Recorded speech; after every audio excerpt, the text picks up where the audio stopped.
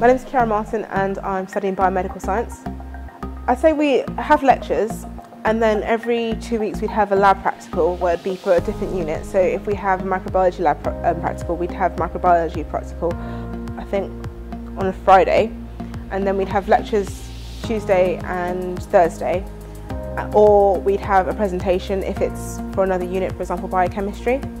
And that would be a whole Tuesday. But obviously you're not presenting for the whole Tuesday, but you'd go and watch other people. You'd probably have about 10 minutes on your own presentation.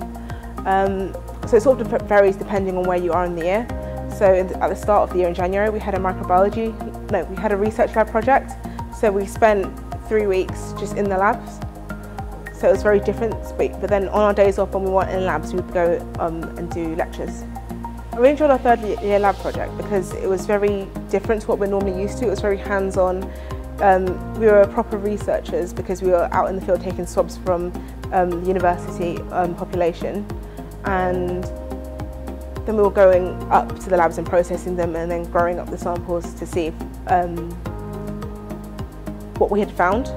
So I want to go on and work in a lab in the field of microbiology, and possibly then come back to Beds because I enjoy my experience so much and study microbiology and public health.